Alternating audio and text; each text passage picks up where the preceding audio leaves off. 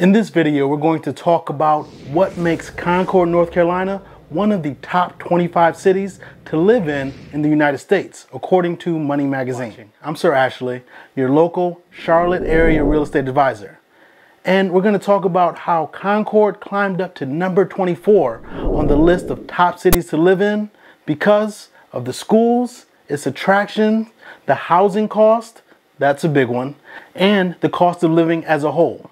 I know, everyone wants to jump into the attractions of what Concord has to offer and the fun things to do.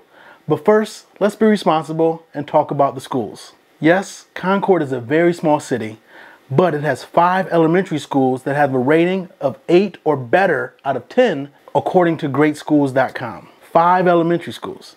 And it has 2 high schools in the area that has a rating of 8 out of 10 or better. For such a small city, it has some good, if I dare not say excellent schools that are available for its residents. All right, now let's talk about how people can get around in the Concord area if they do not have a car. Concord has a transit system, a bus system, that makes it very accessible and easy to travel between Concord and Kannapolis, another suburb of the greater Charlotte area, and it will take you all the way into Charlotte, the university area of Charlotte, and that just makes it so much easier because once you get the bus to the university area of Charlotte, you can jump onto the link system, the rail system in Charlotte, and get to anywhere you need to be within the city. All right, I'm going to keep you a little bit longer, because before we get into attractions, we're going to talk about the housing cost. Concord's median home price is $255,000, and the median price for a 3-bedroom house in Concord is $233,000. Both of those are significantly lower than the national average or national median price of $320,000. Talk about a bang for your buck. It doesn't get much better. Overall, the cost of living in Concord is lower than that of Charlotte and most of the other suburbs surrounding the area. If you're interested in relocating to Concord or any of the greater Charlotte area, feel free to reach out to me. I relocated to the area a little over 11 years ago, shortly after law school, and fell in love with the area.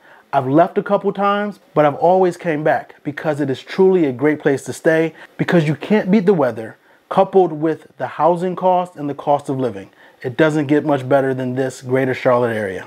Now, let's jump into the topic you all have been waiting for. Let's talk about the attractions that Concord has to offer. First and foremost, you cannot talk about Concord in the greater Charlotte area without bringing up NASCAR. Concord is home of the Charlotte Motor Speedway.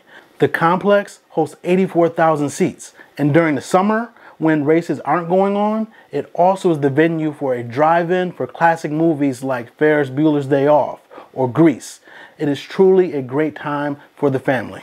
Now this one I know a lot about. When I practiced law full time, I spent a lot of time in the historic downtown part of Concord. Now while I don't like the courthouse and the DAs in the courthouse, historic downtown Concord is very cute and has a lot to offer. Yes, I said cute because it is tiny, but it offers a lot. It offers a museum, an art gallery, a library, a French chocolate shop, and several different bars and restaurants, along with Cabo Winery. It is a perfect place for millennials like myself to hang out and just relax. Concord also has a sea aquarium as well as go-karts at the Concord Mills. Shopping, tons of shopping. Now, one of the great things that I like about Concord is the Renaissance Festival.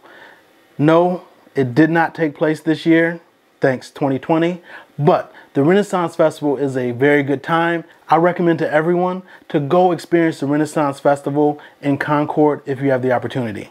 You will have a good time. Last but not least is the Cabarrus Brewing Company. It is a brewery in Concord and they have excellent beers. You have to try the Vanilla Blonde Coffee Beer. Yes, it's a weird name, but if you like beer, you have to give it a try. And after you try it, report back to us and let us know what you think. Before we wrap this up, I have to talk about employment. Employment in Concord has grown 33% since 2010. Yes, it hit a little snag due to the pandemic, like everything else, but it is quickly rebounding. Concord is a popular destination for very good reason. Now, there is a shortage of inventory for homes for sale, but there's tons of new construction taking place in Concord right now. So if you need help relocating to Concord, please reach out to me and my team and I would love to help you. You can give me a call or shoot a text. We are licensed real estate professionals in North and South Carolina and help people in all price points. We are your go-to real estate advisors and make sure that your interests are being looked out for and covered. I'm Sir Ashley, your go-to for all things real estate. Talk soon.